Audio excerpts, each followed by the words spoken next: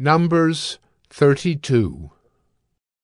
Now the people of Reuben and the people of Gad had a very great number of livestock.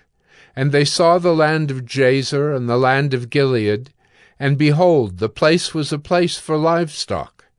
So the people of Gad and the people of Reuben came and said to Moses and to Eleazar the priest and to the chiefs of the congregation, Adaroth, Dibon, Jazer, Nimrah, Heshbon, Elealeh, Sebam, Nebo, and Beon.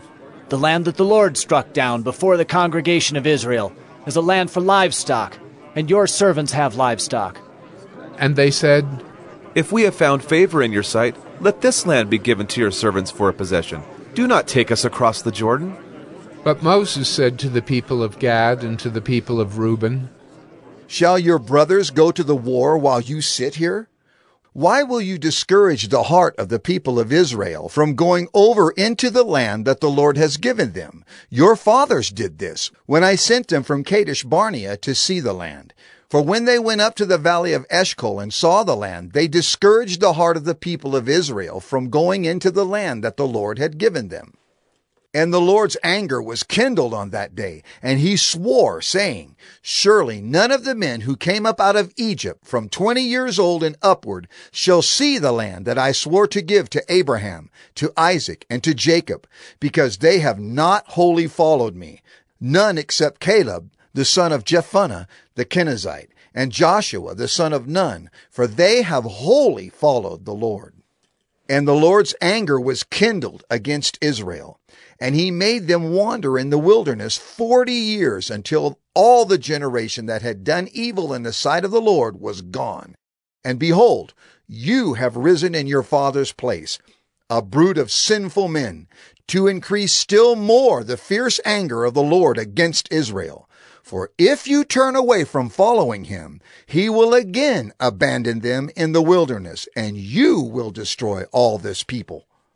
Then they came near to him and said, We will build sheepfolds here for our livestock, and cities for our little ones. But we will take up arms, ready to go before the people of Israel, until we have brought them to their place. And our little ones shall live in the fortified cities, because of the inhabitants of the land. We will not return to our homes until each of the people of Israel has gained his inheritance. For we will not inherit with them on the other side of the Jordan and beyond, because our inheritance has come to us on this side of the Jordan to the east. So Moses said to them, If you will do this, if you will take up arms to go before the Lord for the war, and every armed man of you will pass over the Jordan before the Lord until he has driven out his enemies from before him, and the land is subdued before the Lord, then after that you shall return and be free of obligation to the Lord and to Israel. And this land shall be your possession before the Lord. But if you will not do so, behold, you have sinned against the Lord, and be sure your sin will find you out. Build cities for your little ones, and folds for your sheep, and do what you have promised. And the people of Gad and the people of Reuben said to Moses, Your servants will do as my Lord commands. Our little ones, our wives, our livestock, and all our cattle shall remain there in the cities of Gilead. But your servants will pass over, every man who is armed for war before the Lord to battle as my Lord orders. So Moses gave command concerning them to Eleazar the priest and to Joshua the son of Nun, and to the heads of the fathers' houses of the tribes of the people of Israel.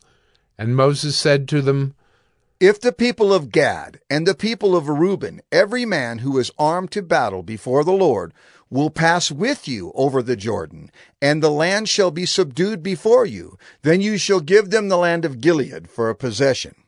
However, if they will not pass over with you armed, they shall have possessions among you in the land of Canaan. And the people of Gad and the people of Reuben answered, What the Lord has said to your servants, we will do. We will pass over armed before the Lord into the land of Canaan, and the possession of our inheritance shall remain with us beyond the Jordan.